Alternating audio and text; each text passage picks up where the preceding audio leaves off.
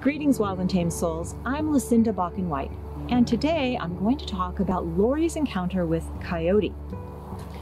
Lori says, I just had a coyote stand outside my window and have a stare down with me. I'm not sure I loved it. It was a bit disconcerting. Good luck? Bad luck? Well, Lori, I don't think of any animal encounter or aspect of ourself as good or bad luck.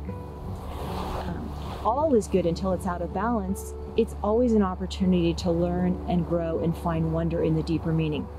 So I'm curious a little bit more about where you live and how unusual this encounter was. So she wrote in response to that, I live in a canyon about 2 miles from a busy suburb. There are lots of coyotes and fox, several mountain lions, but I never had one this close to the house. I think he was very curious, very calm, just staring at me. I stared back. I wonder what it was mirroring. Well, coyote is mirroring an aspect of your inner self. Possibly something that you're neglecting or don't like, or have suppressed. Because you said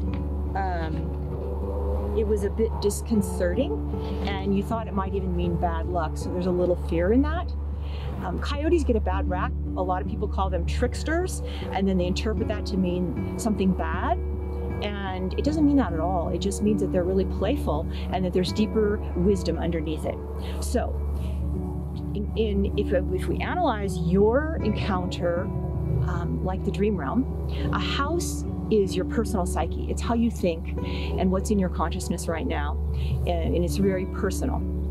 So you're in your home and you see the coyote outside. So there's a barrier between you. You're in the home, but the coyote's out there. It's not in your consciousness.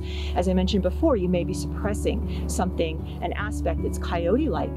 And, but you have a window view. So a window is getting closer because now you see it. The coyote is closer to your psyche, your consciousness. And you're looking through this window, which is giving you a new perspective. And that's an opening compared to just walls and you don't see it. So I think this is a good thing because there's something inside of you that wants to emerge, and coyote is guiding you in that way. And on a positive note, coyotes are pack oriented. They're super loving and playful, and I think you are too. So I hope you all enjoyed this video about coyote, and may we see all encounters as good omens with deeper meaning. Thank you.